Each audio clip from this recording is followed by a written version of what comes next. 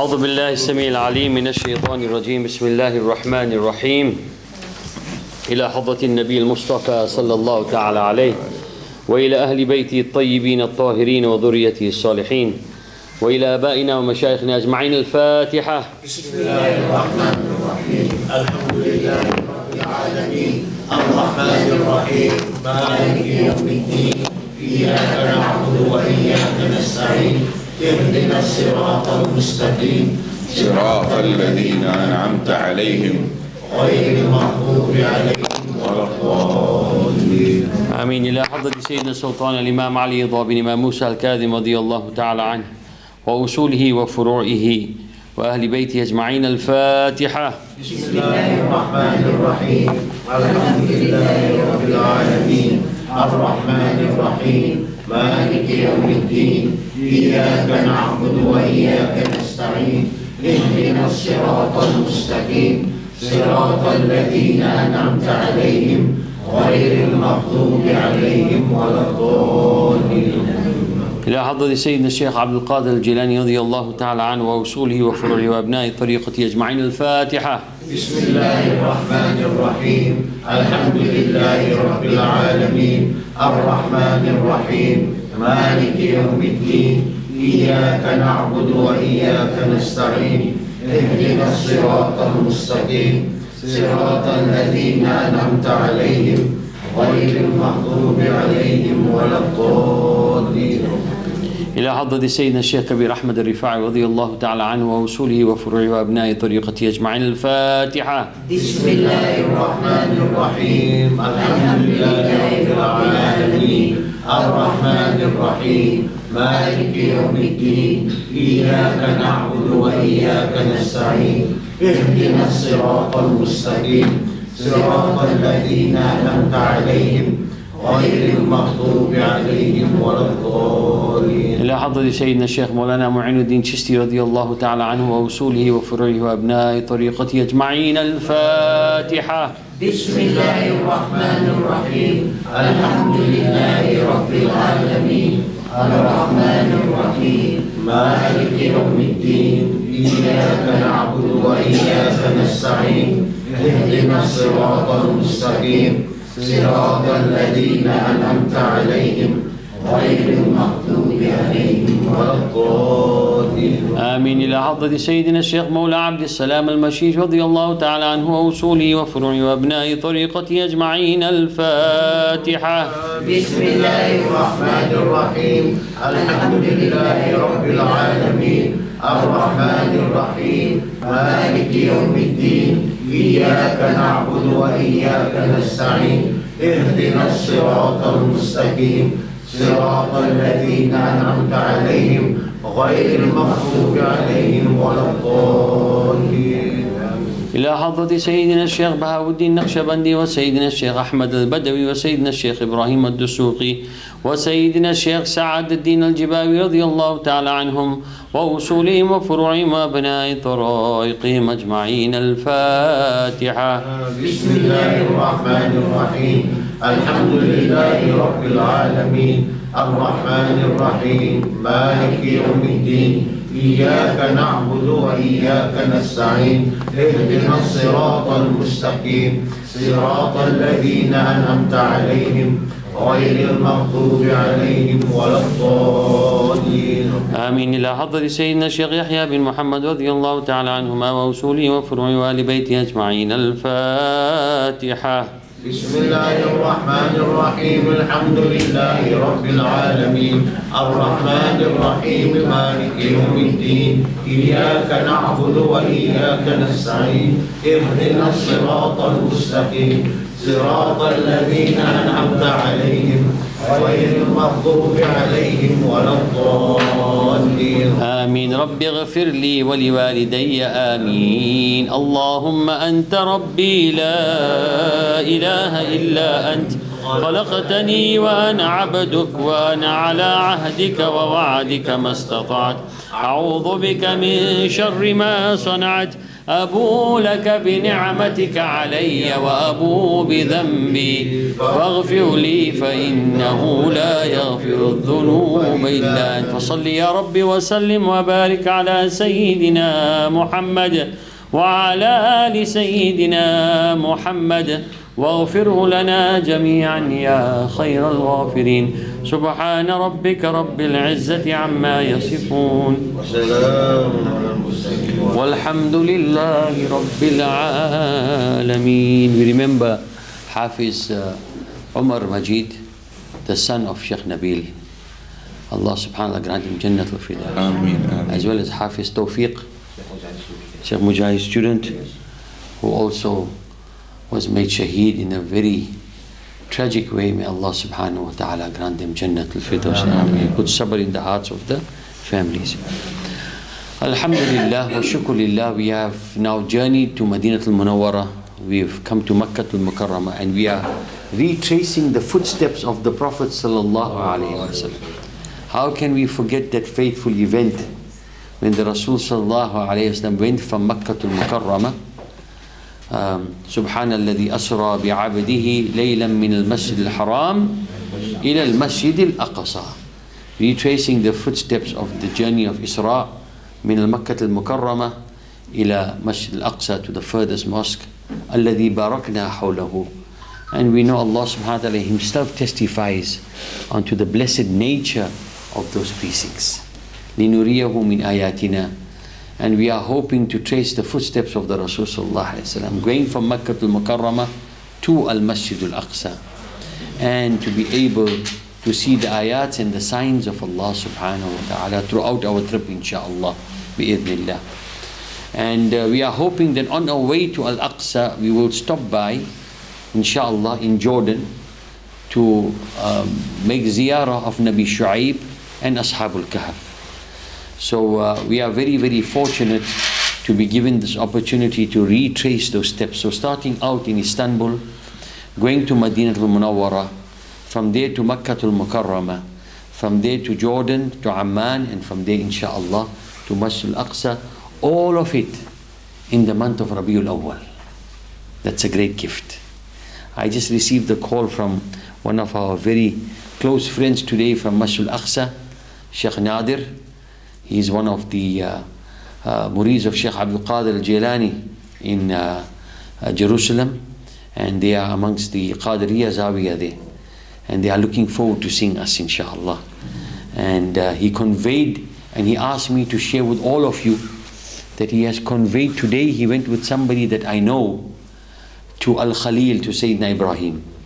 And he conveyed all of your salams to Sayyidina Ibrahim alayhi salatu wassalam. So these are amongst the great opportunities. I'm going to ask Shaykh Mujahid, if it's possible, just the first two verses of Surah Al-Isra, if you can recite, and then inshallah we'll ask Shaykh Fakhrudddin to go straight into his lecture. Bismillah.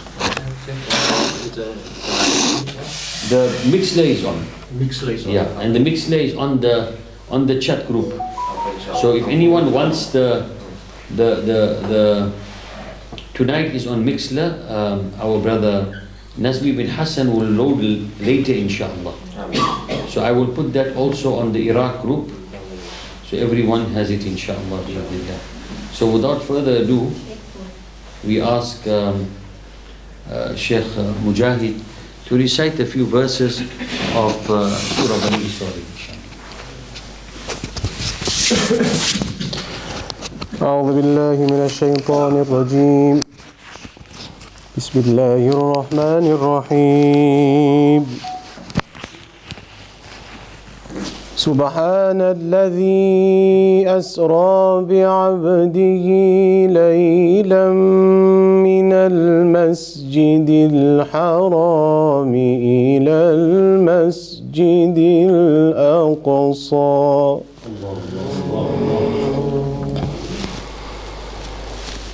من المسجد الحرام إلى المسجد الأقصى الذي باركنا حوله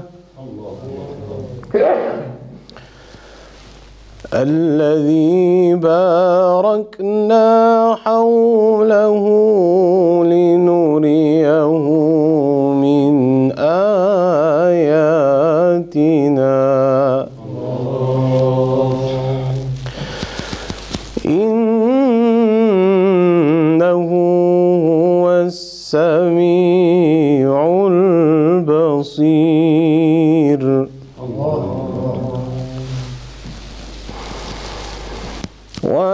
وآتينا موسى الكتاب وجعلناه هدى لبني إسرائيل ألا تتخذوا من دوني وكيلا ذرية من حملنا مع نوح إنه كان عبدا شكورا.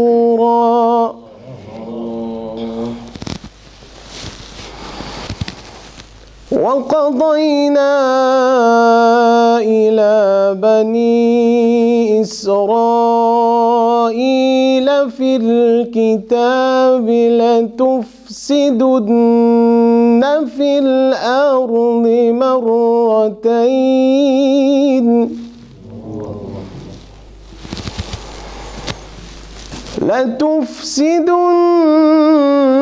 في الأرض مرتين ولتعلن علوا كبيرا.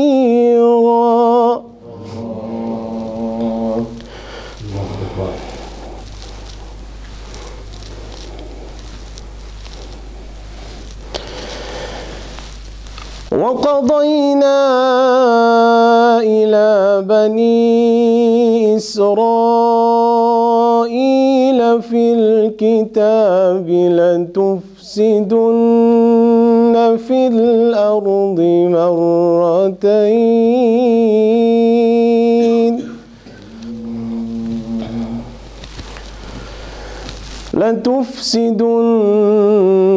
في الأرض مرتين ولتعلن علوا كبيرا.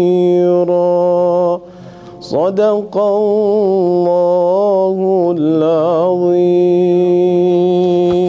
ما شاء الله. أحسن. جزاكم الله خيرا جزاء to Shaykh Mujahid Tawfi for that beautiful recitation from the Holy Quran. May Allah subhanahu wa ta'ala bless you and grant you khair. And we are very honored to have Shaykh Mujahid Tawfi with us on the trip, inshallah. And we are hoping that Allah subhanahu wa ta'ala will grant him the strength to recite for us at every step of the way. Because وَخَيْرُ الْحَدِيثِ كِتَابُ اللَّهِ, the best speech is the kitab of Allah subhanahu wa ta'ala. May Allah bless you, Shaykh Mujahid, and grant sabr and grant your students the best, inshallah. Without further ado, we'd like to hand over to Shaykh Fakhrudddin Owaisi al-Madini, inshallah, to take us on the journey through Jordan, Shaykh, with maybe something on Nabi Shu'aib and Ashab al-Kahf. And then the land of Al-Isra wal-Mi'raj is well known for many, many Anbiya. And especially in the Al-Aqsa compound, if you look around, you see reminders of Sayyidina Sulaiman alayhi salam. And you go around the city, Sayyidina Dawood, Sayyidatina Maryam, Sayyidina Isa. There's also remnants of Sayyidina Musa alayhi salam, and Sayyidina Ibrahim al-Khalil and his son Sayyidina Ishaq, his wife Sayyidina Yusuf, Sayyidina Yaqub, Sayyidatina Sarah. So you have lots and lots of Anbiya and lots of historical places, and most importantly to us, the incident of Mi'raj took place, and the ascension to the heavens took place directly right there at the Dome of the Rock. And there is a portion right next to it which is the mihrab of the Rasul sallallahu alaihi wasallam, where it is alleged that he is prayed there as well. So there's lots to talk about, and we hand over to Shaykh Fakhrudddin Owaisi al-Madani. فَلْيَتَفَضَّلْ مَشْكُورًا. Shaykh, without visa, without ticket, without accommodation, without anything, take us to all these beautiful places. Bismillah. Alhamdulillah, salatu wassalam ala Sayyidina Rasulillah wa ala alihi wa ashabihi wa man wala. Allahumma salli ala Sayyidina Muhammad al-Fatih lima ughliq wal khatim lima sabaq. ناصر الحق بالحق والهادي إلى صراطك المستقيم وعلى آله حق قدره ومقداره العظيم. أما بعد، السلام عليكم ورحمة الله تعالى وبركاته. السلام ورحمة الله وبركاته. Indeed, Makkah and Medina are honored because of two prophets in particular, Nabi Ibrahim alayhi salam and Nabi Muhammad sallallahu alayhi wasallam. Makkah is connected to Nabi Ibrahim alayhi salam, and Medina is connected to Nabi Muhammad sallallahu alayhi wasallam. And both of these prophets are also directly connected to the Bilad Sham. Bilad Sham refers to the lands of Palestine, Jordan, Syria. That whole piece of land is called Bilad Sham in Arabic. So Sayyidina Ibrahim alayhi salam and Sayyidina Muhammad sallallahu alayhi wasallam, like they blessed Makkah and Medina, they also blessed the Bilad Sham. So Nabi Ibrahim alayhi salam is buried there, he lived there, and Nabi Muhammad sallallahu alayhi wasallam visited there and prayed there. So that barakah spreads in that land. And then not only Nabi Ibrahim and Nabi Muhammad sallallahu alayhi wasallam, there were also hundreds of other prophets between them that lived and prayed and are buried in Bilad Sham. So that is why it is known as Ardul Nubuwah and Ardul Anbiya, the land of the Anbiya, land of the prophets. And that is why it is also referred to in the Quran as Al-Ard al-Mubarakah, the blessed land. Even when Allah mentioned how He took our Prophet ﷺ from Makkah to Jerusalem, to Al-Quds, right? Jerusalem is the English name and the Arabic name is Al-Quds. When Allah mentioned that, He said, Subhanallazi asra bi'abdihi laylan min al-masjid al-harami ila al-masjid al-aqsa allazi barakna hawlah. Say, glory be to the one who took, the Quran says, glory be to the one who took his servant from the Masjid al-Haram. Haram means sacred. From the sacred mosque of Makkah to the farthest mosque, al-Masjid al-Aqsa, allazi barakna hawlah, the land around which we have blessed. The land around which masjid, which around the Aqsa, the land that we have blessed. So Allah said, I took my Nabi from Makkah to the land that I blessed. So imagine Allah subhanahu wa ta'ala says about a land that He has blessed that land. So indeed that is the land of Bilad Sham, and inshallah I believe your journey will start from Jordan and then into Palestine. And Jordan is part of Bilad Sham, and there are Anbiya, prophets of Allah subhanahu wa ta'ala, that are resting in in Urdun, in Jordan, and amongst them is the father-in-law of Nabi Musa alayhi salam. Now, a lot of prophets appeared from Bani Israel, from the Jews. Bani Israel are the descendant of Nabi Ibrahim alayhi salam's son Ishaq, while the Arabs are the descendants of Nabi Ibrahim alayhi salam's eldest son Ismail. So Ismail alayhi salam's descendants are the Arabs, the Ishmaelites, and Nabi Ishaq alayhi salam's descendants are the Jews, the Israelites. Hundreds of prophets appeared amongst the Israelites, amongst the Jews, but only 4 prophets appeared amongst the Arabs. Who were the 4 prophets that appeared amongst the Arabs? The most obvious one is Nabi Muhammad sallallahu alaihi wasallam. Now, who knows another prophet who was an Arab? Not a Jew, an Arab. Anybody knows? Yes. We will come to the one we're visiting. Nabi Saleh alayhi salam. You heard of Nabi Saleh alayhi salam? Sayyidina Saleh alayhi salam was sent to the people of Samud. He was an Arab. He was not a Jew. Like Nabi Musa, Nabi Isa, Nabi Dawood, Nabi Sulaiman, these were all Jews. They were Israelites, descendants of the line of Ishaq. Another one from the Arabs was Nabi Hud alayhi salam. Hud alayhi salam. Not Yahud, Hud. Nabi Hud alayhi salam, he was sent to the people of Ad. Qawmi Ad. The people of Ad. These people, Ad, they lived in the region that is today between Oman and Yemen. Southern Arabia, in the south of Arabia. Oman and Yemen, they had a great civilization, but their civilization led them to transgression and evil and sin and rebellion against the Creator and oppression on His creation, which Allah then sent a prophet to them, Hud alayhi salam. They didn't listen to their prophet. Allah subhanahu wa ta'ala then destroyed them all. Tilka masakinuhum. Now you find their palaces and remains are standing there. Nobody lives there. Nothing is there. Nabi Hud alayhi salam. Nabi Hud alayhi salam is buried in Yemen, by the way. His maqam is in Yemen. It's a very famous maqam. Maqam Sayyidina Hud alayhi salam. So I said 4. And the 4th one is, inshallah, the one you shall be visiting in Jordan, and that is Nabi Shu'aib alayhi salam. Nabi Shu'aib alayhi salam. So none of these 3 are mentioned in the Bible, by the way. Well, all 4 are not, referred to in the Bible. The Bible only talked about the Jewish prophets. So Nabi Shu'aib alayhi salam was an Arab. However, he was the father-in-law of Nabi Musa alayhi salam, who was from the Jews, from the Israelites. So we know that Sayyidina Musa alayhi salam, when Allah subhanahu wa ta'ala wanted to make him a prophet and guide him, Allah subhanahu wa ta'ala took him away from Egypt. He was raised up in the household of Fir'aun. You know the story how Fir'aun wanted to kill all the babies of Bani Israel, and Allah saved Nabi Musa alayhi salam and made Fir'aun raise Musa alayhi salam. So if Allah subhanahu wa ta'ala wants to protect somebody, He will even make those who want to kill that person be the protectors of that person. Ajib. It's amazing. Fir'aun killed hundreds of babies, not because of those babies, because he wanted to kill Musa. But in order to kill Musa, he said, just kill all the babies.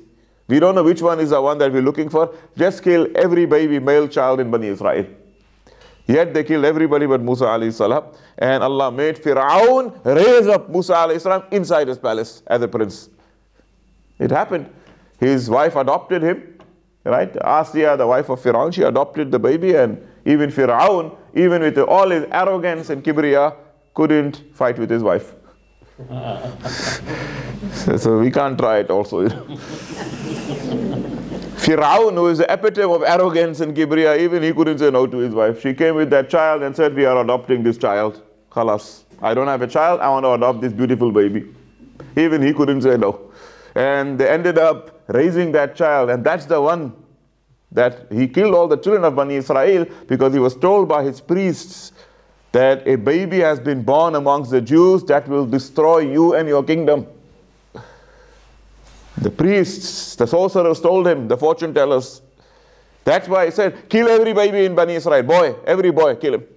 Yet the one they had to kill, his wife adopts him. He grows up in the palace like a prince. SubhanAllah, Allah can be funny also. SubhanAllah, what He does, can appear funny to us, but there's great hikmah in that. But anyways, we are not going to discuss Musa alayhi salam too much. Musa alayhi salam story is long and beautiful and inspiring. When he grew up at one stage of his life, to cut a long story short, he realized who he actually was. That he's not actually Fir'aun's son, he's from the Bani Israel. And then things happened, and in the end he had to leave. He just left Fir'aun's palace, and that whole life he left. And he ended up in a place called Madian, a city called Madian. And there he met Sayyidina Shu'aib alayhi salam. And then he married a daughter of Sayyidina Shu'aib alayhi salam, and he lived for 10 years under Sayyidina Shu'aib alayhi salam. So his first ustad in the path of Tawheed and the oneness of Allah and Nubuwwah, Sayyidina Shu'aib alayhi salam. So if everybody speaks about Nabi Musa and Moses the Great, the one who received the Torah, the ustad was Sayyidina Shu'aib alayhi salam. A great Nabi of Allah subhanahu wa ta'ala, who Allah subhanahu wa ta'ala mentions in the Quran in detail, who went to the people of Ashabul Aika. They were called the people of the Aika. They had a tree that they used to worship, and they were engaging in all kinds of wrong activities, and Allah had sent Nabi Shu'aib alayhi salam to them. And they denied him. They said to him, you are a liar and we don't believe in you. In the end, Allah subhanahu wa ta'ala destroyed them. So Nabi Shu'aib alayhi salam is buried in the land of Jordan. So inshallah you will be honored to visit his maqam. It is an honor to stand at the maqam of a Nabi of Allah subhanahu wa ta'ala. To make you realize the honor of that is, many of us, we like to visit the mazars, the karamats, you know, of the awliya. We go to the different awliya and we greet, and different, you know, dargahs and so on. But all the awliya Allah in the world, all the awliyas in this world put together cannot match the nur, the barakah and the rank of a Nabi of Allah subhanahu wa ta'ala. All the awliya in this whole world put together cannot match the nur and the barakah and the rank and the daraja of a Nabi of Allah. Wilaya, the Nubuwwah starts where Wilaya ends. Nabi, even Rasulullah said to Sayyidina Ali, you are to me what Harun was to Musa, but there is no Nabi after me. In other words, that door of Nubuwwah, nobody can come near it. So a Nabi is that rank over the Ulaika alladhina hadallah. They are the special chosen ones of Allah from mankind. The greatest of mankind, the greatest human beings that ever lived are the Nabis of Allah, the Anbiya. And the Anbiya were many, and from them the greatest are the ones mentioned in the Quran. There's 25 of them mentioned in the Quran, and Nabi Shu'aib is one of them. So you could say without any hesitation that from the millions and billions of people that walked on this earth, Nabi Shu'aib is from the 25 greatest human beings that ever lived on this earth. The most holiest and the most beloved to Allah subhanahu wa ta'ala. Nabi sallallahu alayhi wa used to say, all the Anbiya are my brothers. So you visit a great Nabi, when you visit there, you give salam to them. And our shuyukh used to say that when you make salam to a Nabi of Allah, you give salam to him on behalf of your Nabi as well. So you say, Assalamu alayka ya Nabi Allah, and you say, Assalamu alayka ya Nabi Allah, min Nabiyyana Muhammad sallallahu alayhi wa sallam. You pass the salam of our Nabi sallallahu alayhi wa sallam because you are his ummah, you represent him. Every one of us represents Nabi Muhammad sallallahu alayhi wa sallam. So you give, when you're greeting another Nabi, you say, I bring you the salams of my Nabi as well. That's part of the adab and the respect. And you make dua there because dua is mustajab by the maqams of the Anbiya of Allah subhanahu wa ta'ala. So amongst the maqams in Jordan then, there are many others. Amongst them also is what we all know as Ashabul Kahf. We all recite Suratul Kahf on a Friday. Kahf means a cave. Okay, Kahf means a cave. Ashabul Kahf means the people of the cave. The people of the cave. Who were the people of the cave and were cavemen? No, they were not what we call cavemen today. What is their story? The people of the cave. These were young men, youth who were from the followers of Nabi Isa alayhi salam upon the haqq, the deen of that time. When Nabi Isa came with his deen, it reached them and they believed in him, but they were oppressed. And the king of the time was the evil king who was against the truth and the haqq. He was an idol worshipper, a pagan. And he decided to persecute whoever was on the deen of Isa alayhi salam. He said, I don't want anybody in my town on this deen. They said there is a group of youngsters who are now on that deen. He told his soldiers to catch them and crucify them and kill them and torture them. So they fled for their lives. They made hijrah when they heard what's happening. And they were followed and pursued by the armies of that evil Roman king. Was a Roman king. That Jordan and that area was ruled by the Romans at that time. And they went up to the mountain and then they went inside a cave. Allah subhanahu wa ta'ala made the cave close up on them, and they had a dog with them, and that dog slept outside the cave. And they, because they had climbed that mountain, they became tired and they fell asleep. They fell asleep after a long run from the authorities. The authorities did not catch them. They went up, they looked around, the mountain is big and the cave is closed and there's a lot of caves there and there's somebody, a dog and whatever, and they left them. They didn't do anything. They thought the guys are gone. They slept. Now Allah subhanahu wa ta'ala mentions in the Quran that they slept and Allah made them sleep for more than 300 years. Subhanallah. That's one of the karamat, the miracles that happened. They woke up 300 years later. Subhanallah. That's a karama of Allah subhanahu wa ta'ala. Allah mentions how the sunlight used to come into their cave and how they used to نُقَلِّبُهُمْ ذَاتَ الْيَمِينِ وَذَاتَ الشِّمَالِ. They used to turn them right and left. And now the ulama today, they say, when the sunlight would come on one part of the body, it keeps it warm, stops it from disintegrating. Then when they turn, it comes on the other side. And so on. And there's some, secrets in the whole thing. But to cut a long story short again, because we are discussing a lot of things, each of these personalities, you can have a whole hour discussion on them. They woke up, they didn't know that they had slept for 300 years. So they were hungry, they had some money, they only thought we slept for a day or whatever, or it's the next morning, and they told one of them, take here some money and go change your appearance and so on, and go to the town and buy us some bread. Because we are hungry, we're really hungry, we want to eat something, go buy bread. So nobody's going to look for us now, it's all over now, it's 24 hours. So he went down. When he went to the shop, to the bread, to the baker, when the baker saw the money, the coins, he was shocked. He said to them, he said to this man, he said, where did you get these coins from? He said, I got it from where everybody gets it, we buy and sell. He said, who are you? And he gave the name, and the baker then went and took the coins and reported it to the authorities until the matter reached the king of the time, because the coins that they were buying the bread in were coins that were 300 and how many years old. And they had the picture, because that time they used to have the picture of the king on the coin. The picture was of a king that was ruling more than 300 years ago. Like somebody comes to a shop today with a rand note with Jan van Riebeeck on it. He says, brother, what time do you live in? What picture is this? How old is this paper? So subhanAllah, this king that lived 300.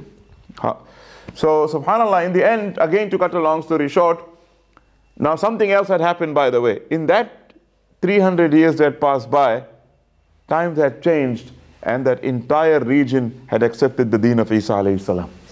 So the king, the people of the village, everybody was followers of Nabi Isa alayhi salam.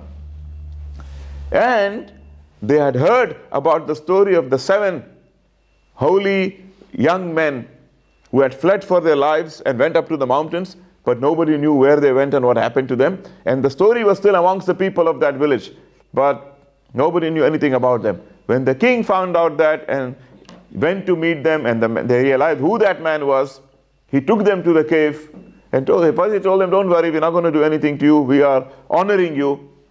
Those 7 young men were discovered. إِنَّهُمْ فِتْيَةٌ آمَنُوا بِرَبِّهِمْ وَزِدْنَاهُمْ هُدًى. Allah says they were young men who believed in their Rabb, and we guided them. We guided them. Ajaba, Allah says the story is amazing.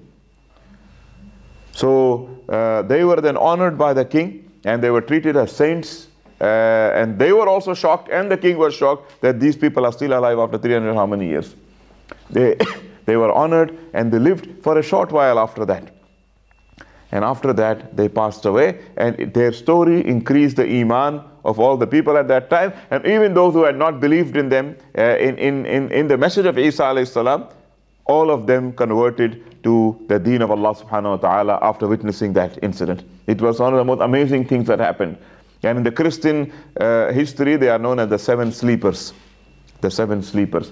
After they passed away, a maqam and a masjid, a place of ibadah was built where they were buried. And that remained for many centuries, and it was hidden for a while until it appeared again a few centuries ago in Jordan. And the people who did the excavations there, for many centuries it was hidden. They confirmed that these are the graves of 7 young men. And then when you did the research from an Islamic historical point of view, they found that they are exactly in the place where the Ashabul Kahf were supposed and reported to have been. So subhanallah, alhamdulillah, now the place is renovated nicely and all the people can go and visit the Ashabul Kahf. So again, we are visiting these great awliya. They were not anbiya. They were not anbiya, they were not prophets, they were awliya. But from the ummah of Nabi Isa alayhi salam, followers of Nabi Isa alayhi salam. So once again, you visit them, you reflect on Allah's power. If Allah can protect them from their enemies and they outlive all the enemies, imagine that. All these people wanted to kill them and they outlive all their killers. All the soldiers that wanted to kill them, the king that wanted to kill them, the priest, whoever, everybody is dead and they outlived everyone for hundreds of years. It just shows you the power of Allah subhanahu wa ta'ala. So you reflect on their story, you should read the whole story and see how the lessons that we can learn from Ashabul Kahf. And again, it's a mustajab place where du'as are accepted and Allah subhanahu wa ta'ala's rahmah descends because of those pious young men laying there. But in Jordan, you don't only find Ashabul Kahf, young men from the ummah of Isa alayhi salam, you also find the maqams of equally great and equally pious and equally valiant and brave young men from the ummah of Nabi Muhammad sallallahu alayhi wasallam.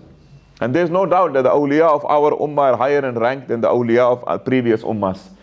Because our Nabi is higher in rank than all the anbiya that came before.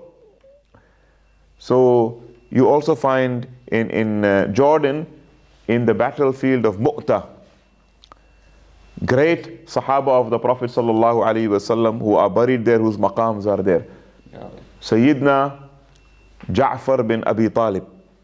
We all know of Sayyidina Ali, father of Hassan and Hussein, husband of Fatima Zahra, son-in-law of Rasulullah sallallahu alaihi wasallam, cousin of Rasulullah sallallahu alaihi wasallam, his older brother, Sayyidina Ja'far bin Abi Talib, from the earliest people to accept Islam. And he was like a brother to our Nabi sallallahu alaihi wasallam because they grew up in the same house together. And Rasulullah loved him to bits. One day when somebody said, Ya Rasulullah, Ja'far looks just like you. He used to be very similar to our Nabi sallallahu alaihi wasallam. The Prophet sallallahu alaihi wasallam said, Ja'far is similar to me, not only in his looks, but also in his character. Ja'faru ashbaha khalqi wa khuluqi. Ja'far is like me, not just how he looks, but even in his akhlaq and character, he is like me. That's one of the greatest accolades that Nabi sallallahu alaihi wasallam can give to anybody in this ummah. Sayyidina Ja'far was that person. When the Prophet sallallahu alaihi wasallam conquered Khaybar, one of the biggest victories in his life against the Jews of Khaybar, after that conquest, Sayyidina Ja'far returned to him. Because Sayyidina Ja'far was one of the Sahaba who had migrated to Ethiopia in the early days of Islam. When they were being persecuted in Makkah, the Nabi sallallahu alaihi wasallam said to them, Allah has given you the land of Ethiopia as a safe haven. Those of you who want to make hijrah there can go there. There is a good king there. So Sayyidina Ja'far was one of the people, and we know he was the one that represented the Muslims in front of the king of Ethiopia. If you watch that movie, The Message, where they nicely portray that whole scene of Ja'far speaking to the king of Ethiopia. So he only returned to the Prophet ﷺ 10 years later. Imagine a decade later, somebody who loves so much. And this is in the age before WhatsApp and phone call and cell phone and Skype, and none of these things were there. He only came 10 years later back. So he came at the time when the Prophet ﷺ conquered Khaybar. He just arrived in Madina. They said the Prophet ﷺ is by Khaybar, so he went to Khaybar. When the Prophet saw him coming, they said he was so happy.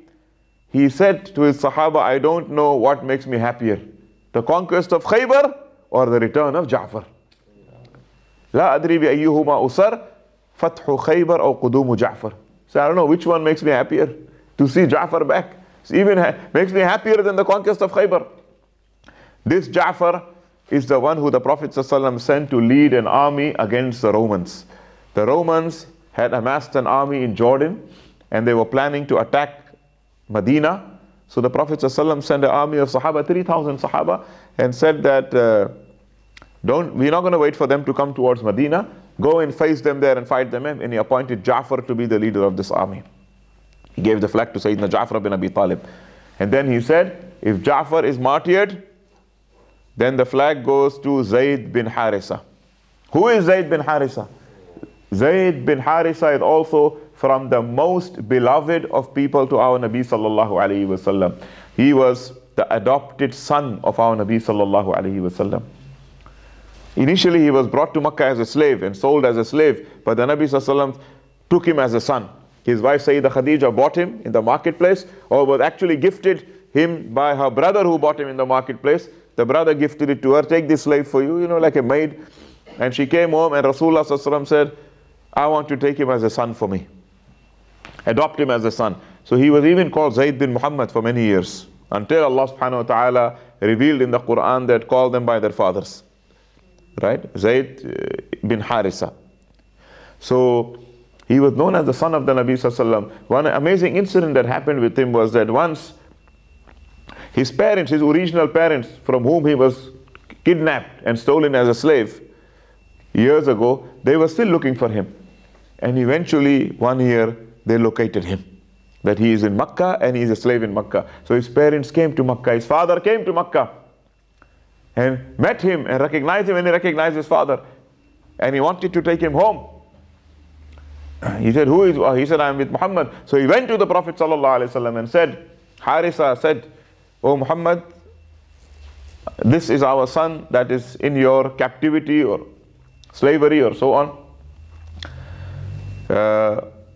We are willing to pay any amount of money you want for him. We will pay you out. Fine, if you bought him or whatever, he's a slave, we'll pay you out. Please then give him to us. Return him to us. The Prophet ﷺ replied that, first of all, he is not my slave. I have adopted him as a son. And second of all, I will not charge you any money to take him. He is free to go with you. However, he is a big boy now, because by that time he was like 15 or mukallaf, so he's no more a little child. And he spent many years with the Nabi sallallahu alaihi wasallam. So I will leave the decision to Zayd. If Zayd wants to go back with you, then by all means he can go back with you without any payment. You don't need to pay me anything. He can go for free. But if Zayd wants to stay with me, then you cannot forcibly take him either. He's a mukallaf now, he's a grown, person. So the father looked at Zayd, he said, Zayd, come, let's go. So Zayd looked at his father, he said, indeed, I have missed you, missed mommy and our people and our village and our tribe and family. But wallahi, this man has treated me like a son. And la uridu mufaraqatahu abadan, and I do not want to ever leave this man. He said, indeed, this man has treated me like a son, and I never want to part with this man. Imagine how nicely would have Nabi sallallahu alaihi wasallam treated him, that he preferred to stay with the Nabi than to go with his father and mother. That's the akhlaq of the Nabi sallallahu alaihi wasallam. And this whole thing happened before prophethood, for your information. Before Jibreel alayhi salam came to our Nabi sallallahu with the Quran. This is before that. That akhlaq of the Nabi was from that time already. Sallallahu alayhi wa sallam. So Zayd's father, who didn't get upset, he went and he hugged the Prophet ﷺ and kissed his forehead, and he said, oh man, you are a stranger to us, but if you have treated my son so nicely, I'm happy to leave him with you. If you have treated him so nicely that he loves you so much, then I feel no pain in leaving him with you. I don't want to leave him with somebody that's abusing him or hurting him, but if this is how you have treated him, then God bless you. And he kissed the forehead of the Nabi ﷺ. He said, keep our son. So that is the relationship of Zayd and Rasulullah sallallahu alaihi wasallam. Sayyidah Aisha says, wallahi, I didn't see him love anyone like he loved Zayd. Said, one day when Zayd came back from one of the battles, they said to her, how much did you love him? She said that he came from a battle once, so I saw he was laying in his room, wearing what you call today the lungi, the sarong, only that, and he had no shirt on because it's very hot. It's hot Arabian heat. You take your shirt off, it's sweating. Somebody said, Ja Zayd. Zayd has come back. It was from one of the battles. She said, wallahi, he got up and he went out of the house just like that. Just like that. wearing nothing on the upper part of his body. He just went out like that, and he said, Zayd, ya Zayd, and he hugged him, like a father hugs a son. And she said, Wallahi, I didn't see him do that for no man on earth. Go out like that. She said, I never saw him go out like that for anyone but Zayd bin Harisa. That was the love. So much so that Zayd was known as Hibbu Rasulillah sallallahu alaihi wasallam. The title of Sayyidina Zayd is Hibbu Rasulillah, the beloved of Rasulullah sallallahu alaihi wasallam. Again, I can talk whole night about Zayd, and there's so many stories of Zayd. But the Prophet ﷺ said, if Ja'far is martyred, Zayd takes the banner. And then he said, and if Zayd is martyred, Abdullah bin Rawaha takes the banner. Abdullah bin Rawaha is one of the great Sahaba of Madina, and he was known as the poet of the Nabi sallallahu alaihi wasallam. He used to write poems for the Nabi alayhi salatu wasallam. So subhanallah, in that battle, all three of them were martyred, one by one, as the Prophet had predicted sallallahu alaihi wasallam, until Sayyidina Khalid bin al-Walid took the banner and led the Muslims to safety and protected them and saved them on that day. So these three great Sahaba are buried there in Mu'tah. The battle was called the Battle of Mu'tah. Mu'tah. So in the battlefield there, you find the maqam of Sayyidina Ja'far al-Tayyar. Now he's called Ja'far al-Tayyar, Ja'far the flyer, or Ja'far Zul Junahain, Ja'far the two-winged one. Why is he called that? Because the Prophet ﷺ said, when Allah showed him what happened in the battle, so he said to his Sahaba, they killed Ja'far. He was sitting with them in the Madina in the masjid. He said, they killed Ja'far. And they cut both his arms off. They cut one arm off, so he held the banner with the other arm. So they cut the other arm off, so he held the banner like that. The banner of Tawheed, La ilaha illallah Muhammad Rasulullah, until they beheaded him. So Sallallahu Alaihi Wasallam cried in front of the Sahaba for Ja'far.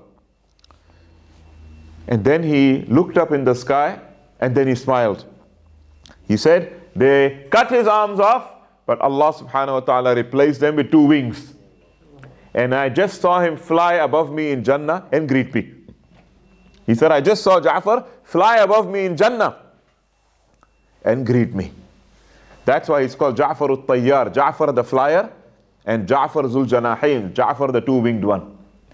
And then the Prophet ﷺ said they killed Zayd, and he cried, and he adopted the children of Ja'far and Zayd, by the way. The children of Ja'far and the children of Zayd were looked after by the Prophet ﷺ after that. He sent a message to their wives to say that I will be looking after them. So Abdullah bin Ja'far and Usama bin Zayd. Abdullah bin Ja'far and Usama bin Zayd were raised up by the Prophet ﷺ. So Jamaatul Muslimin, when you go to Mu'tah, you go to the maqam, and there's so much more to the stories of these men, but we are covering very quickly and just touching a little bit on each one.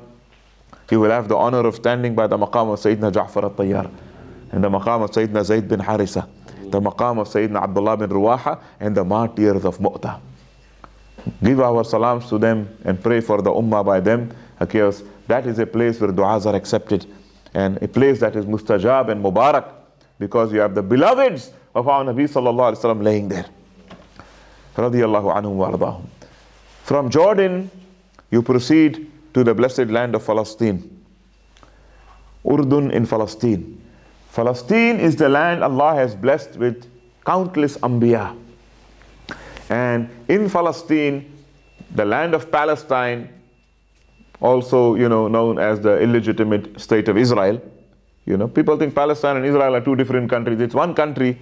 We call it Palestine, they call it Israel. But obviously when you are with them, you don't refer to Palestine. So obviously when you're at the airport and stuff, you avoid those type of discussions, because it's an occupied territory. It's a occupied territory by the Zionist regime. So you don't get involved in the politics and so on, and because they want to do your ziyarah and all that, and you don't want to get caught up with those people. So Allahumma salli ala Sayyidina Muhammad, the holy land of Palestine. In that holy land is the holy city of Jerusalem, Al-Quds. Third holiest city in this world after Makkah and Madina, which has the third holiest mosque in Islam, Al-Masjidul Aqsa. The Prophet ﷺ said, let no one travel to any masjid in the world except three masjids. The Masjidul Haram in Makkah, the Masjidul Nabawi in my masjid in Madina, and the Masjidul Aqsa. It is sufficient honor for that Masjidul Aqsa that Allah took his Nabi sallallahu alaihi wasallam, the one who honors Madina is who? Nabi Muhammad sallallahu alaihi wasallam, right? Allah took him from the Kaaba, from Makkah, took him to that masjid to pray there. Imagine the status of that masjid, that Allah took him there. And not only him, when he arrived there on the night of the Isra and the Mi'raj, he found all the Anbiya of Allah, all the prophets of Allah that came before him, all of them gathered in that masjid and praying. Subhanallah. Imagine all Allah's prophets praying in that masjid. He arrived there with Jibreel alayhi salam on the Buraq. He tied the Buraq by a pillar there, which they still call it the Ha'it al-Buraq, the wall of the Buraq. And he went in the masjid and he prayed and he looked around and he sees a lot of people making salah in the masjid, but people he has never seen before. Strange looking people in the sense that their appearance, their clothing and all of that. People, who are these people? He's never seen them before. Jibreel alayhi salam said, Ya Rasulullah, these are your brothers, the Anbiya. There, right there is Nabi Musa. There, that's Nabi Isa. Jesus. That's Nabi Nuh. That's Nabi Adam. That's Nabi, all the Anbiya. Imagine. And when the Nabi sallallahu alaihi wasallam also prayed, and then an announcement was made of Salatu Jami'ah, that you are going to pray in Jama'ah. Salah in Jama'ah now, not everybody on their own. So they all stood up in rows.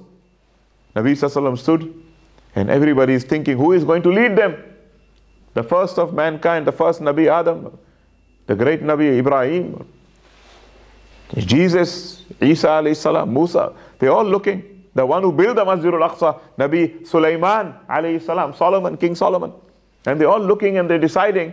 And Jibreel alayhi salam holds the hand of our Nabi sallallahu alayhi wasallam, puts him forward and said, lead, O Muhammad, for you are the Imam of all the Anbiya. Lead. And he was being shy because he's the new one. You know, he's the new Nabi. These are all the experienced, the great ones. They live their lives. I'm still the new one that only started now. So he's being a bit nervous. Like a new teacher in a school, you know, you still knew all the other teachers are for years already. But Jibreel held his hand and said, no, no, no, Muhammad, you stand and you lead. You are their Imam. They all stand behind you. He made imamat in that masjid. Imagine praying in a masjid where all of Allah's Nabis prayed together with Nabi Muhammad sallallahu alaihi wasallam. The barakah of that masjid. That is the Masjid al-Aqsa. And it's a masjid that was built by Nabi Sulaiman alayhi salam as shukr to Allah. Allah subhanahu wa ta'ala granted the kingdom of the Jews, the Israel at that time, 3,000 years ago to Nabi Dawood alayhi salam. The people of Bani Israel, the Jews, came into war with the people that they were known as the Amalika, the Amalekites. And Nabi Dawood was a young boy, and everybody from the Jews was scared to face those people. And their leader came to fight, the great warrior Goliath. Right? The story of David and Goliath. And what is Goliath called in the Quran? Anybody knows? What does Allah refer to him as in the Quran in Arabic? Jalut. Jalut, not Talut, no. Jalut. Talut was a good person, was the king of the Yahud, and he was a believer in Allah. Jalut. So Nabi Dawood, everybody is scared of fighting this man, and Nabi Dawood comes forward. They said he had a slingshot. And he said, I will face this enemy of Allah. And he was not an important person amongst them, a very poor person. And he hit him with that slingshot and killed him. And that immediately gave him a great status among the Yahud. Eventually Nabi Dawood alayhi salam became the king of Palestine, king of the Yahud. At that time there were Yahud living there. And he was a great Nabi of Allah. They call him King David. After him, his son. And Nabi Dawood alayhi salam, by the way, they said even the birds and the mountains used to make tasbih with him. When he used to sing his hymns, even the mountains would sing with him. You could hear them. After him, his son Nabi Sulaiman alayhi salam became the king, King Solomon. And Allah gave him such authority and kingdom that the Quran says that nobody had such a powerful kingdom and authority like Nabi Sulaiman alayhi salam. It was not because of the stretch of land that he controlled. No, people had greater kingdoms than him when it came to land. Right? Alexander the Great, Allahumma salli ala Sayyidina Muhammad, his kingdom was greater than the kingdom of Nabi Sulaiman. But what made the kingdom of Nabi Sulaiman the greatest kingdom was that Allah had given him authority over humans, over jinn, over animals, over birds, over what is in the oceans, over the wind, over the mountains. Now that is an authority no king on earth ever had. There can be many rulers and so on. Allahumma salli ala Sayyidina Muhammad. But Allah had given that to Nabi Sulaiman. So it wasn't the piece of land that he controlled, that he ruled over. It wasn't that big. It was only Palestine. It is a small country, right? Other kings ruled over mighty long empires.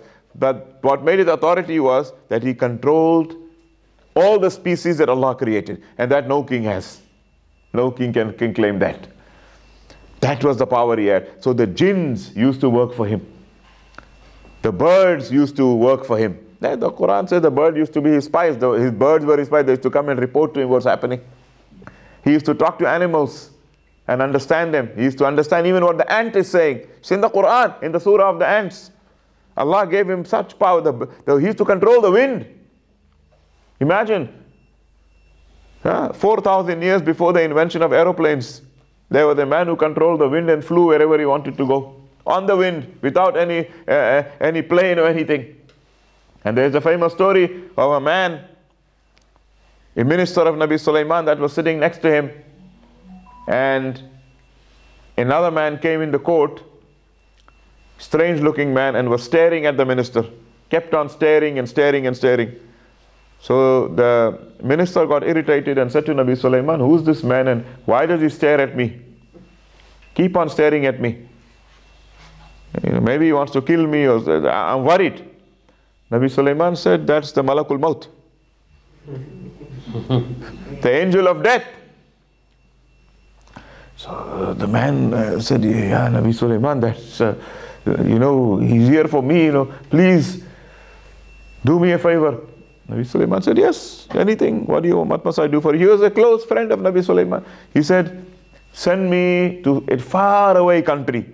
Like he said, send me to India. He was in Palestine. He said, send me to India, which is very far away. So Nabi Sulaiman ordered the wind to take this man to India. Imagine, from Palestine, within a few seconds, he was transported to India over the wind. Even in the fastest aeroplane can't do that today. That's how Nabi Sulaiman used to control. Sakharna lahu riyah. Allah said, we subjugated the winds to him. Which king can have that kingdom?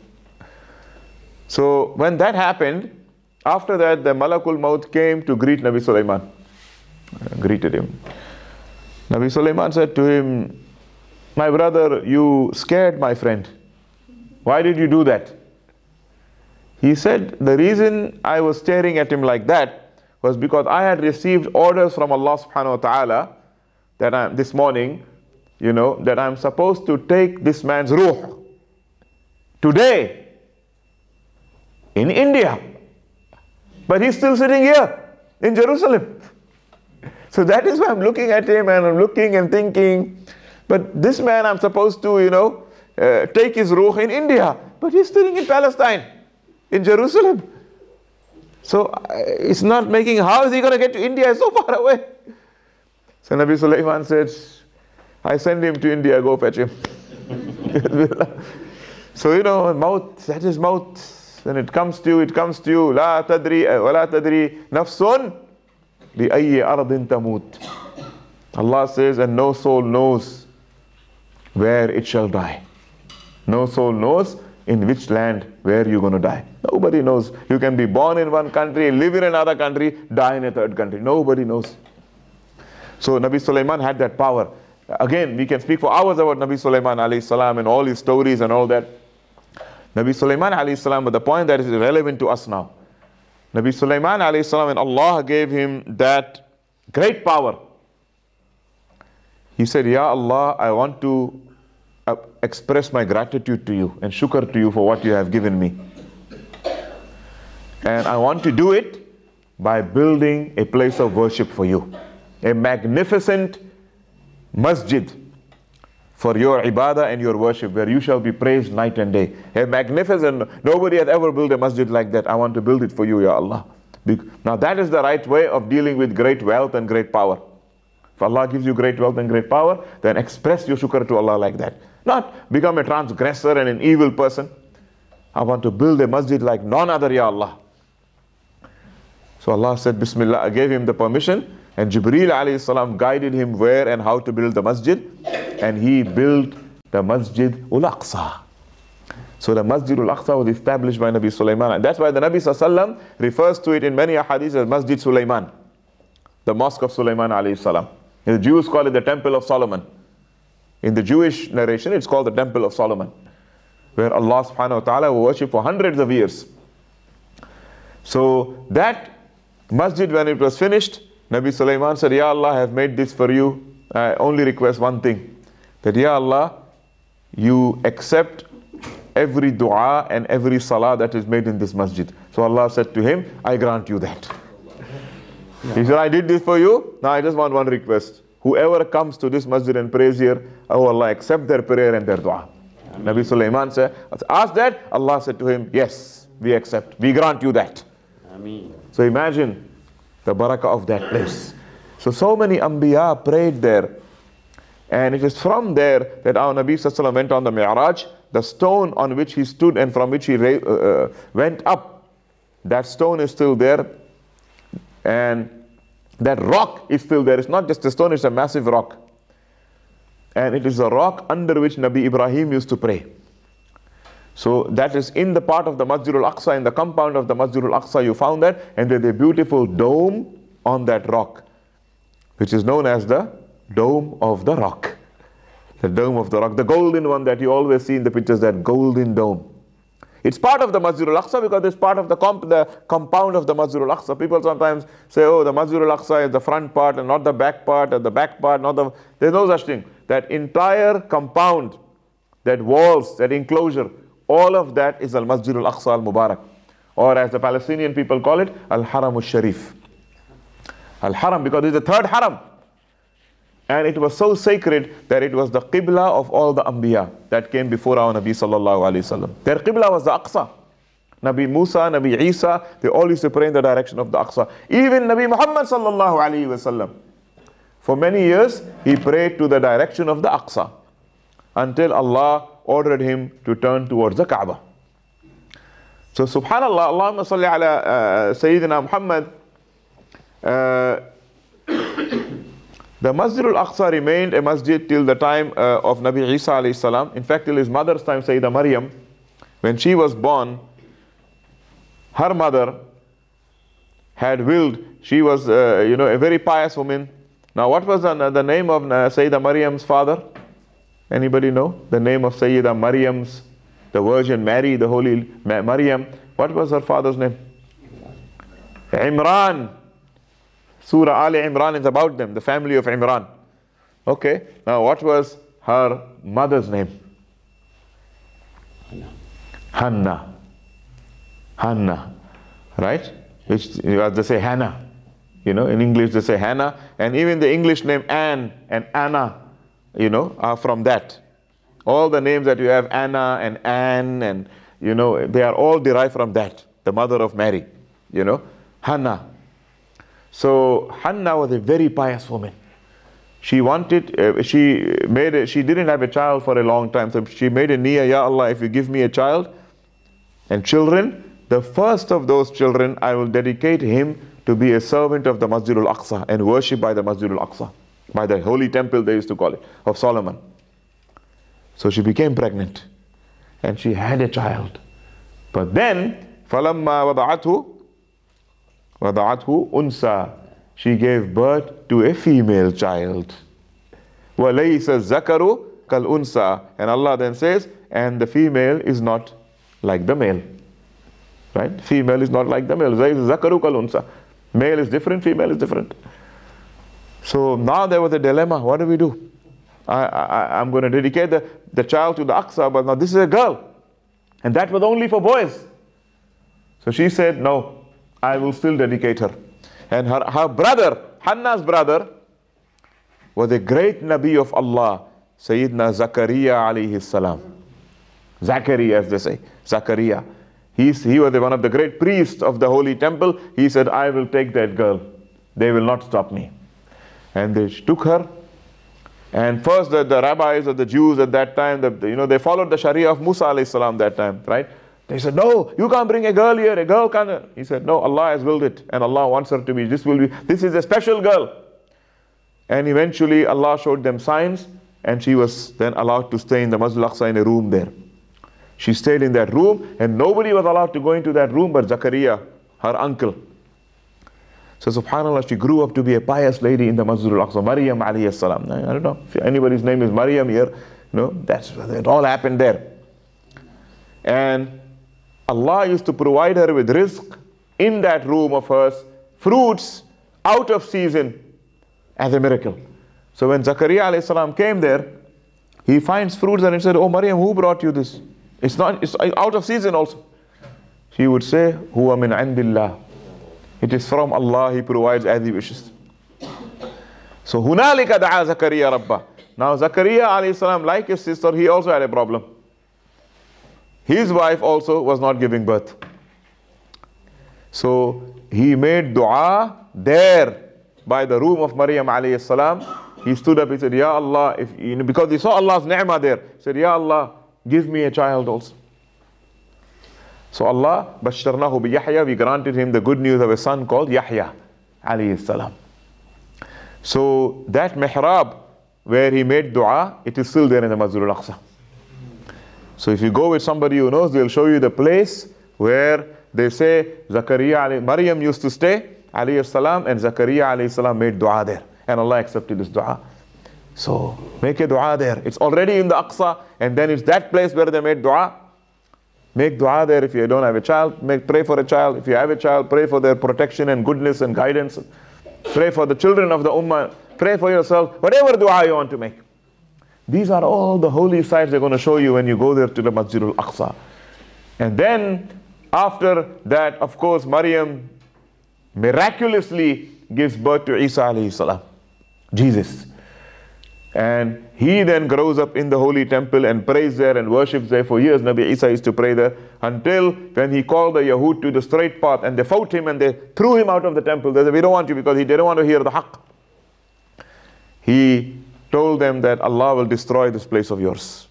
Allah will destroy it because you have now corrupted it. So then after Nabi Isa left this world and Allah raised him up, Allah sent the Romans to attack Jerusalem, and they destroyed the Masjid al-Aqsa completely. They kicked out all the Jews after killing hundreds of thousands of them. They kicked all of them out of Palestine. They demolished and burned the entire Masjid al-Aqsa, what they used to call the Temple of Solomon. Nabi Sulaiman's structure was completely vanquished, and it was left desolate after that. Only one wall was left from it. It was too difficult to break that wall. They will call it the Western Wall, and that's the wall where the Yahud go and cry. They call it the Wailing Wall. For 500 years that masjid was left like that. Nothing happening there, just an empty, desolate land.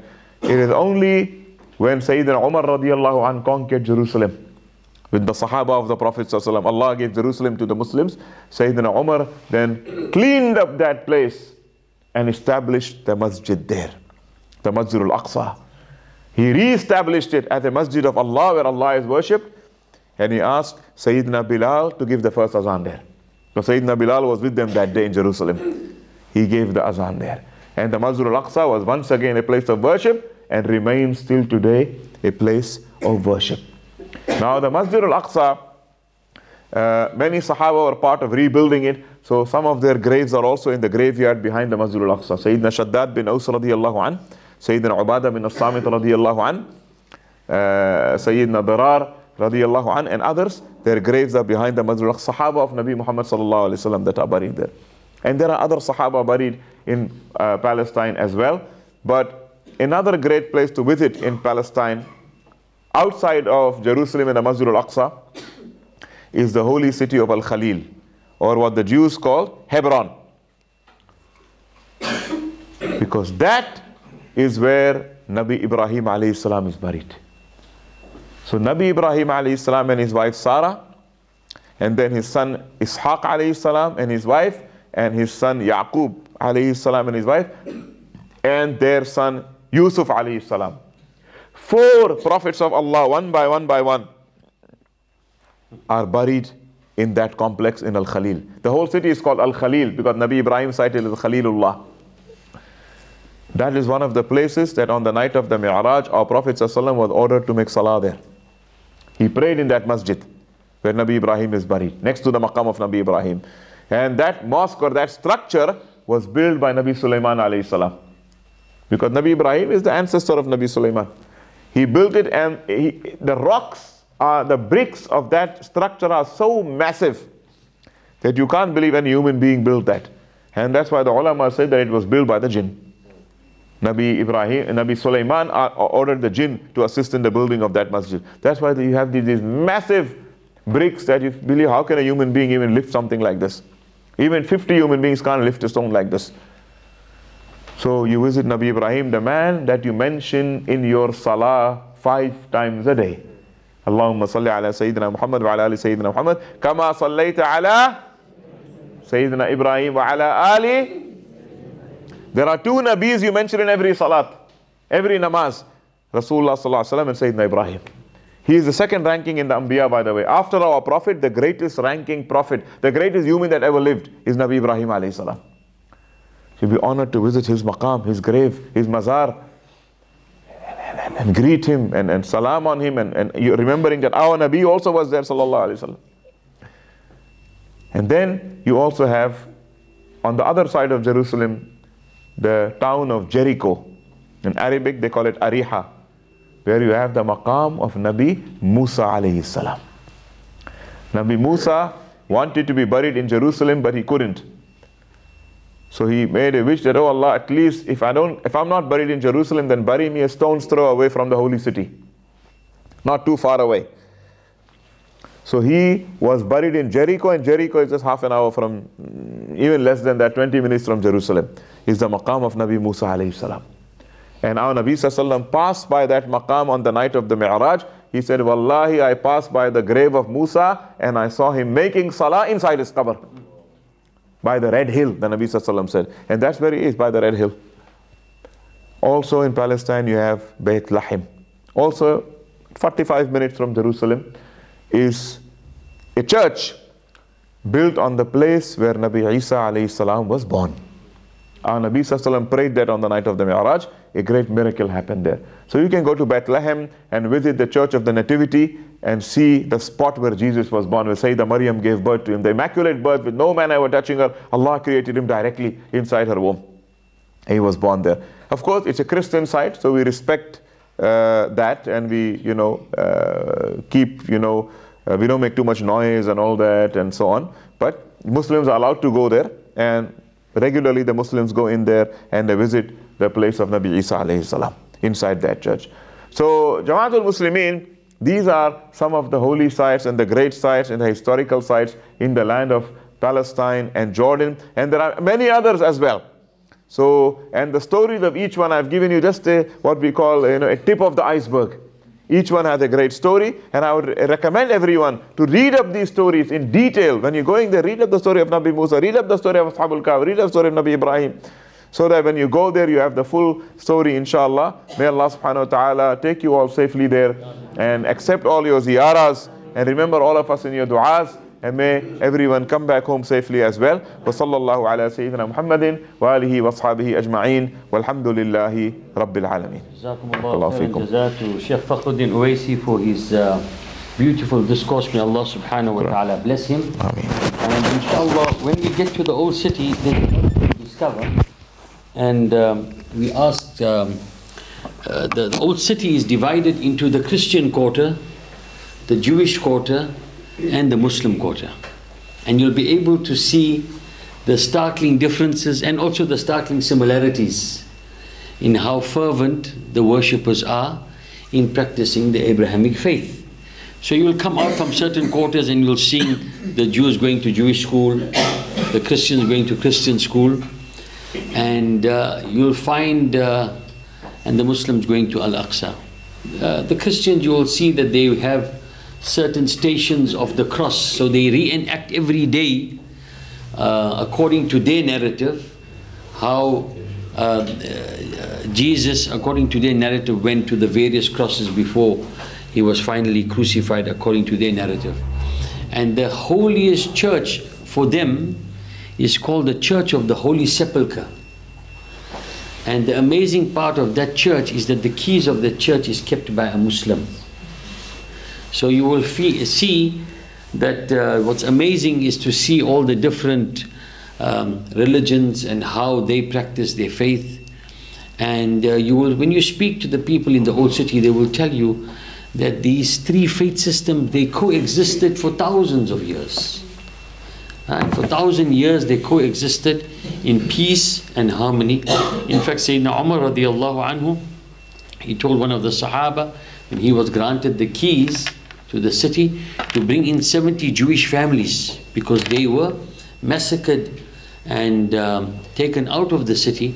But he said the city is holy to the Jews as well, and he brought 70 of those families back. So it tells you how, with what justice the Khulafa al-Rashidun, when they came into the city, how they dealt with those who were against them. So inshallah you'll find it amazing. The old city in Jerusalem is an amazing place.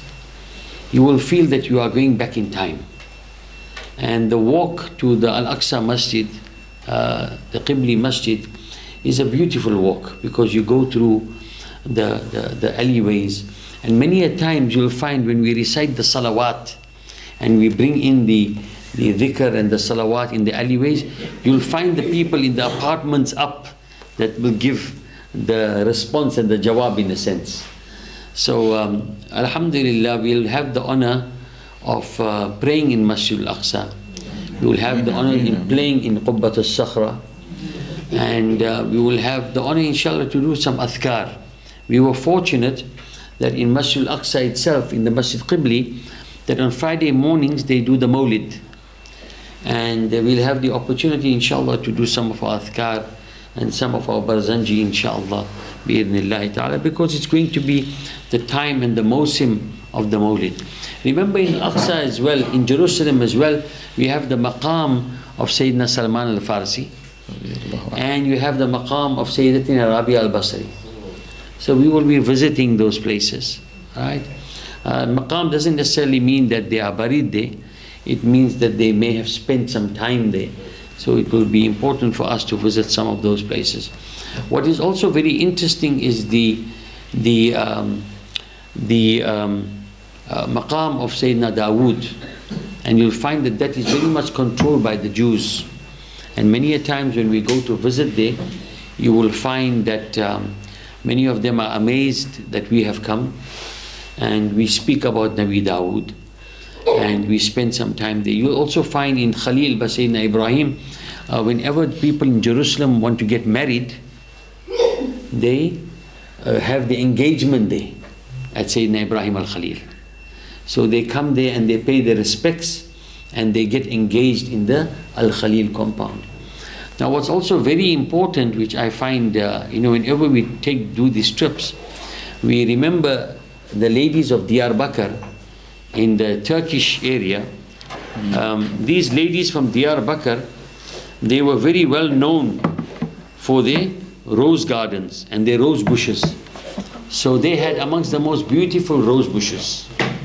And what they did, once when Salahuddin al-Ayyubi came into their town, these ladies of Diyarbakir, they called for a meeting with him. And they said to the general, he was the Muslim general at that time, that we have something that we would like to discuss with you. So they called a meeting. He went to visit them, and in the meeting they said, we have something that we need, an amana that we would like you to deliver on our behalf. So he said, yes, absolutely, I will do so.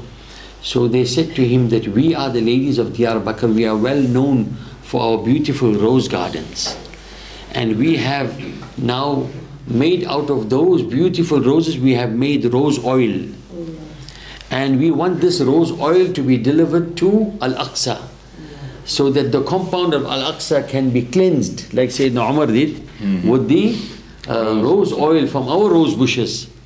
Now then he realized, because that time Jerusalem was occupied.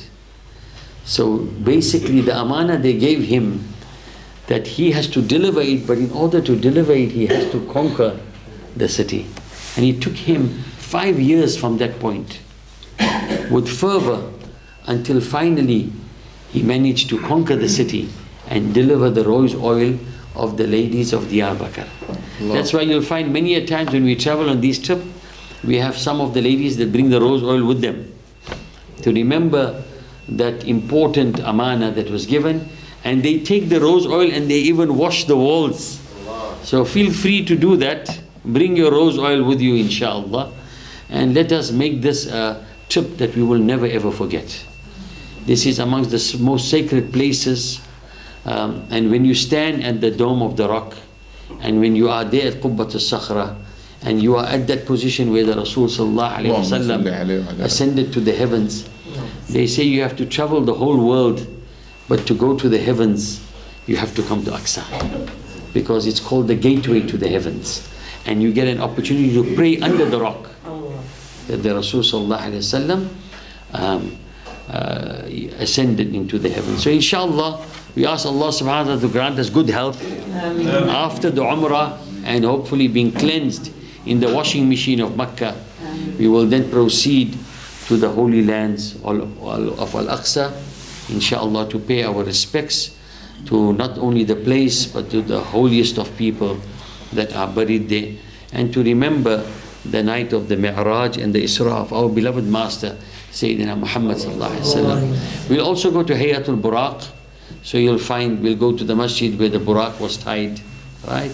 And you'll see that in the one side of the masjid are the Muslims praying, of the wall, the Muslims are praying, and on the other side of the wall is the Wailing Wall. And on one occasion, we also had the opportunity to go visit the Wailing Wall. Now, on that occasion, I remember I was dressed with my thobe, and I was wearing an imama, and as I was walking towards Al-Aqsa, one of the a Jewish man came down, a youngster, about my age, I'm also young, and he came down, and the two of us got to talk. And he said, I'm from New York, and about 3 years ago, I decided to immigrate to Jerusalem because I wanted to spend the rest of my life in the Holy Lands. I was a very successful banker in New York, but I decided to migrate and come to spend the rest of my days so that my children can have a better religious life, right, in Jerusalem. So whilst we got to talk, he said to me, have you ever been to the Wailing Wall? I said, no. He said, come, let's go. So he took me. So you can imagine, whilst they were busy with the Wailing Wall reading, and I pitched up there with my imama and my kurta. So I was definitely standing out like a sore thumb. Yeah. But it's an experience. It's an experience, and I was with him, and he was explaining to me how they do things. So the human element is there, right? And I remember on one occasion when we were in our ihram leaving for Makkah out of Masjid Al-Aqsa, some of the guards at that time, they stopped us and they asked us, because we were doing the labbaik, so they asked us, what are you doing? So some of the people got a bit agitated. So I said, no, relax, let's talk to them. So I said to him, can you tell me the difference amongst these people, who is the rich man and who is the poor man? They said, no. So I said, you see, we are on our way to Mecca, and we know that we have a temporary life, so we are preparing for the time that we have to be buried underground in our graves, and we will only be wearing these 2 pieces of cloth, and we want the transition not to be difficult, so we are doing a practice run. And we cannot carry our credit cards, we can't carry anything. This is meant for simplicity, and it makes us humble, so nobody can see the difference between the two of us. It was one of those unique incidences where that guard who asked me that question, I actually saw him wipe his eyes. He teared, and he told the fellow guard, I told you they have good in them. So there's always exceptions. You know, many of them are zalimeen, but there are some of them that if you speak to them, you may be able to touch the human element. So we must always be in our best of conduct. None of the Jews, many of the Jews and the Christians, they have not read the Quran. You will find that they have not read the Hadith. They don't have exposure to what we have. The only thing they are exposed to is Muslims and their conduct. Our conduct is the biggest form of da'wah. They haven't been exposed to the Quran and the Hadith, but they are exposed to Muslim behavior. On one occasion, I just want to share this to Shaykh Fakhrudddin. We were standing on Jabal Mukabbir and we were looking at the whole, that's where Sayyidina Umar first saw Al-Aqsa and he said Takbir. And we'll have a chance to do the Takbirat there in tradition. And whilst we were there, one of the Jewish guides, he was listening to our explanation to the group. And he was there with a South African Jew from Johannesburg. And he was showing her everything from the Jewish perspective. But midway through, the two of them came to listen to what we had to say. And they stood there for some time. And in fact, after he finished, he said, I was very happy to hear what I heard. I'm actually I'm a Jew, but my forefathers come from Syria. And we had a beautiful life. I used to hear of the beautiful life we had living amongst the Muslims. And at that moment, when we were having this discussion and he wanted to share some ideas, one of our Palestinian brothers who was with us, he lost his cool and he became very upset that we were having a dialogue.